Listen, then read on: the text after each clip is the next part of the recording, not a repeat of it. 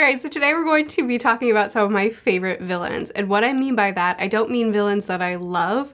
I mean some of what are, in my opinion, the most well-crafted villains. People who are just get to me, just really get to me.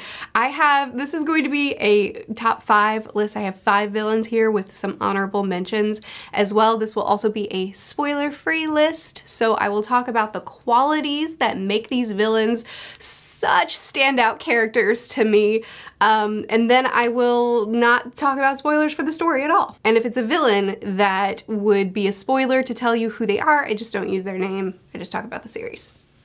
So we're gonna start in that direction with the first law, because this is one of the villains that I can't tell you the name of because I can't tell you the name of. This is one of the villains that has stuck with me the most, because up to the last moment, I was still kind of tracking with them. I still wasn't fully believing that they were truly villainous. You know, like this is a series of morally gray characters. We have a lot of characters doing a lot of bad things, but there's humanity to them. It's complex character stuff. It's not just the good guys and the bad guys. And this character, which if you've read the series, you probably just know who I'm talking about, up to the very end, I was like, it's not that bad.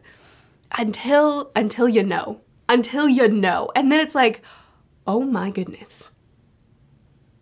Oh my goodness. I mean, this person was toying with everybody in the story with so little effort. And when it all came together in my mind, when I realized, I was just in shock.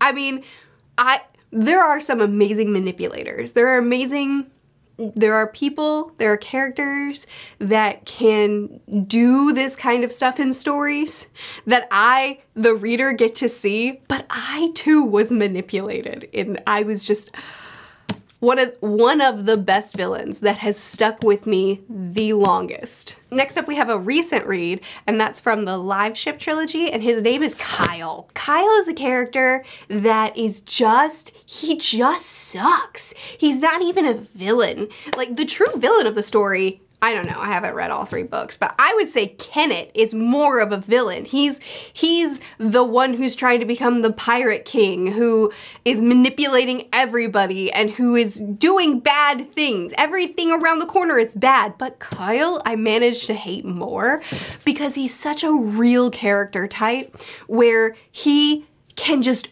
openly be so disrespectful and mean and cruel to the people in his life while still manipulating everybody around him and intimidating everybody around him to the point that they just submit, they just take it.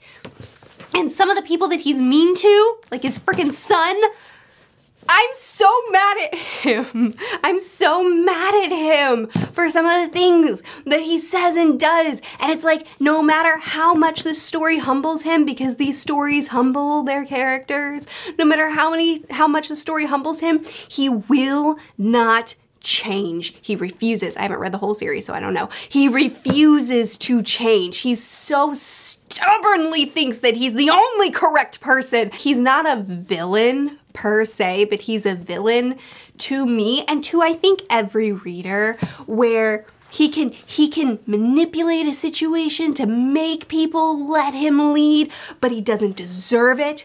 Nothing is owed to him, and in fact push him off the boat. And he's such a human character. Like, I've met Kyles in my life, and he gets too much page time. I can kick people out of my life. I can't kick him out of the book. Hobb wrote a very good, she wrote a hateable character very well. Next up, we have Doflamingo from One Piece. I actually, you know what? I have a whole video for him. I'll link it if you care. But he is another character that every time he's on the page, anger boils inside of me. He's a character that got a backstory. I understand his motivations, where he comes from, and what made him the way he is. It makes sense to me, and that only makes me hate him more. Because now he's not just someone that I hate, he's someone that I understand, and that I don't want to understand him. I don't want to know his motivations. I don't want to see what got him to be this way. I just want to hate him. But now I can see him as this complex character that his arc makes sense to me, and I don't appreciate you humanizing him, Oda. I don't mean that. It's great. It's great storytelling. I hate him. And then we have, what's his name? Doro. Ugh.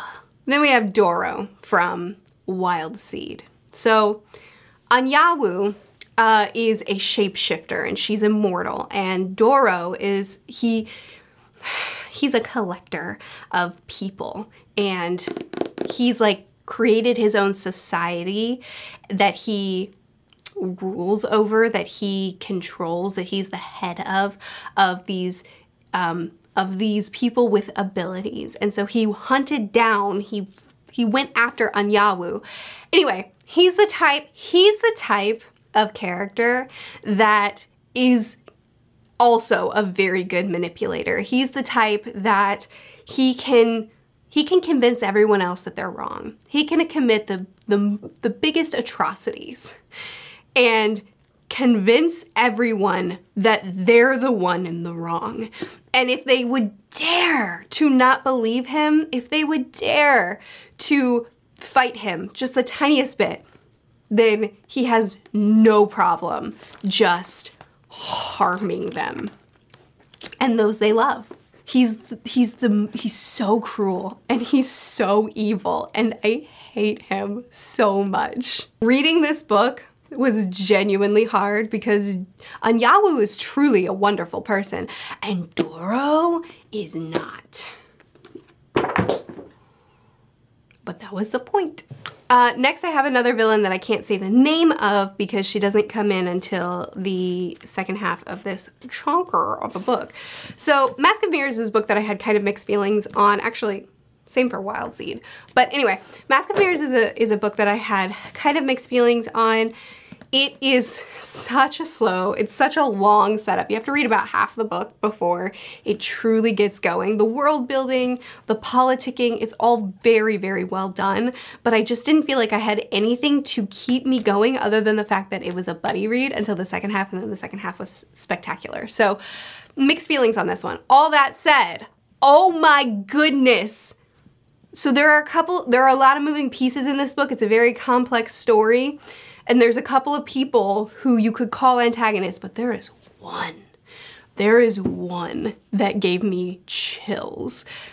Her ruthlessness, her determination to get what she wants, and what she will sacrifice for it. And there was one scene in particular that legitimately freaked me out when we were in it.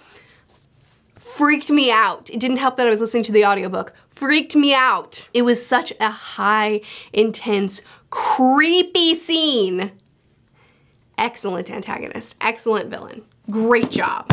I just filmed another video that's coming out after this one, reacting to your unpopular opinions. I did a community tab. People posted their unpopular opinions, and I responded. I reacted, and there was a bit of discussion, especially at the beginning of the video, about villains and what makes a good villain and what kind of villains people want, blah, blah. And it's funny because for me, it's all about this type of villain. It's all about the ones that I understand, the ones whose motivations make sense to me, or the ones where the type of character that they are, it's just like the person of them. Those are the ones that stick with me the most.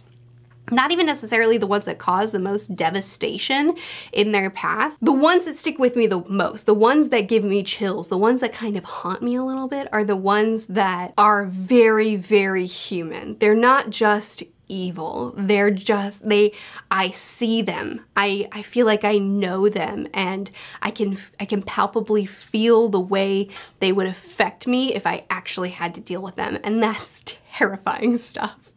Like, the kind of villain that I actually wonder, could I be manipulated by you? Get them out. Get them away from me. Get them away. Those are some well-crafted villains for me. That's what I think. Also, I'm gonna do some honorable mentions here because there were a couple of villains that I wanted to mention that I felt like I couldn't even discuss even a little bit without giving spoilers away. One from Hunter x Hunter, which I think if you know, you know. You probably know who I'm talking about. I just couldn't think of a way to discuss this person without saying too much. And then as well as Malazan. Malazan's such a hard series to discuss spoiler-free anyway because there's so much going on. And I just couldn't think of a way to talk about one character in particular without spoilers. So just in my heart, they're here too.